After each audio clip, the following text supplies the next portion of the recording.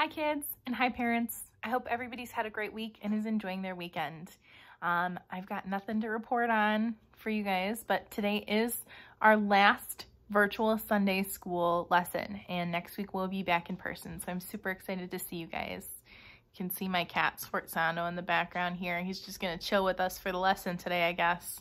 But without further ado, let's get to our Sunday school lesson.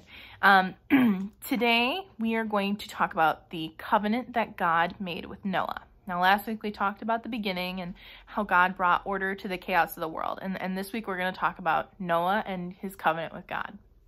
But before we get into that, I want you guys to think of a time that you either made a promise to somebody or somebody made a promise to you. Did you keep that promise? Did they keep the promise? How did it feel? Regardless of whether you kept it or not kept it. It's easy to make promises and then fall through on those promises. We're human, we err.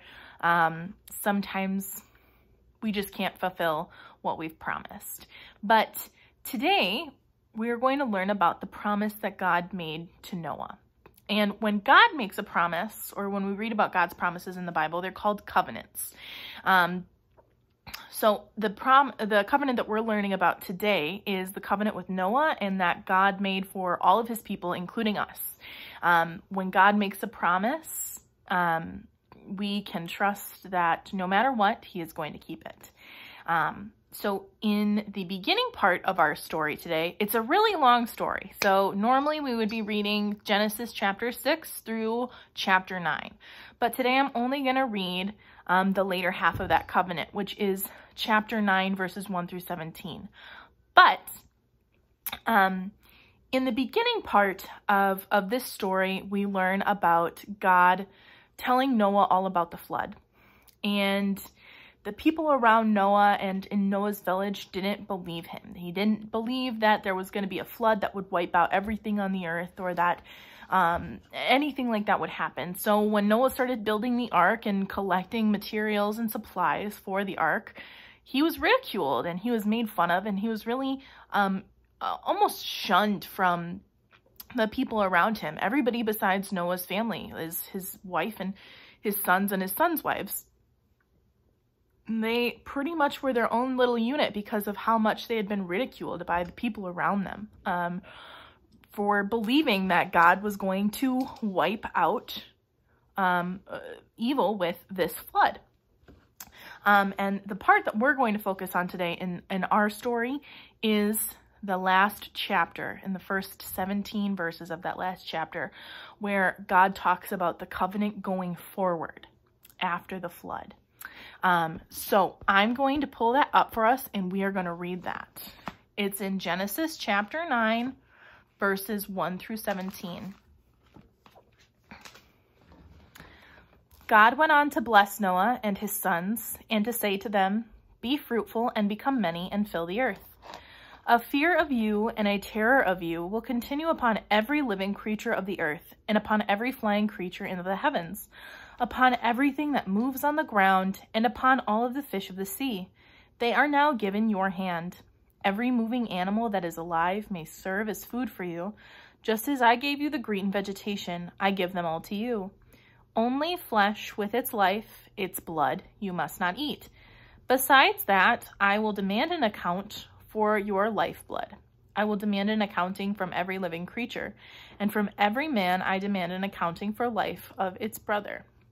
Anyone shedding man's blood, by man will his own blood be shed, for God's image he made man. As for you, be fruitful and become many, and increase in abundance on the earth and multiply." Then God said to Noah and to his sons with him, "I am now establishing my covenant with you, and with your offspring after you, and with every living creature that is with you, the birds, the animals, and all the living creatures of the earth with you. All those who came out of the ark, every living creature on the earth. Yes, I establish my covenant with you. Never again will all flesh be destroyed by the waters of a flood, and never again will a flood bring the earth to ruin." God added, "This is the sign of the covenant that I am making between you and me and every living creature. that is with you for all future generations. I put my rainbow in the cloud, and it will serve as a sign of the covenant between me and the earth. Whenever I bring a cloud over the earth, then the rainbow will certainly appear in the clouds. And I will certainly remember my covenant that I made between you and me and every living creature of every kind. And never again will the waters become a flood to destroy all flesh. And the rainbow will the rainbow will occur in the clouds, and I will certainly see it and remember the everlasting covenant between God and every living creature of every kind on the earth. God repeated to Noah, "This is the sign of the covenant that I established between me and all flesh that is on the earth." So, as I said prior to this part in the story, we learned all about, or it was talking all about Noah's process of building this ark and God coming to Noah and saying that there would be a flood to destroy all flesh. This part of the story that we just read is the covenant that God will never bring upon another flood to destroy the earth ever again. And we see that, and the promise is kept and reminded and reminds us by the appearance of a rainbow. And I'm sure we've all seen that, right? After a storm, or sometimes even in the middle of one, we see one pop out of the clouds. And that's God reminding us that he will never bring a storm or a flood to ruin the earth ever again. So the biggest lesson that we can learn from this story today is that God's promises are eternal.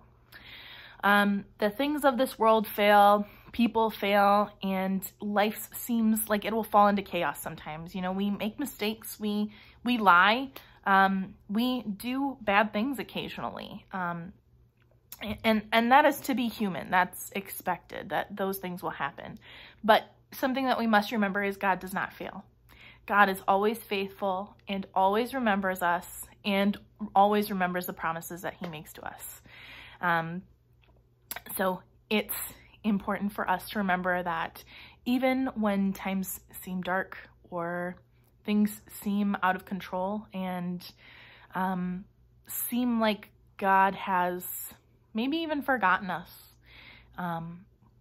it's important to remember that that's not the case, and God remembers everything that he's promised to us, and everything that he's said will happen, will happen.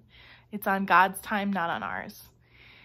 So I want you to carry that into the next week, carry that into the next few months as things seem uncertain and rough and might seem a little dark. Just remember that God is always with us, and everything that he's promised to us, he will grant us.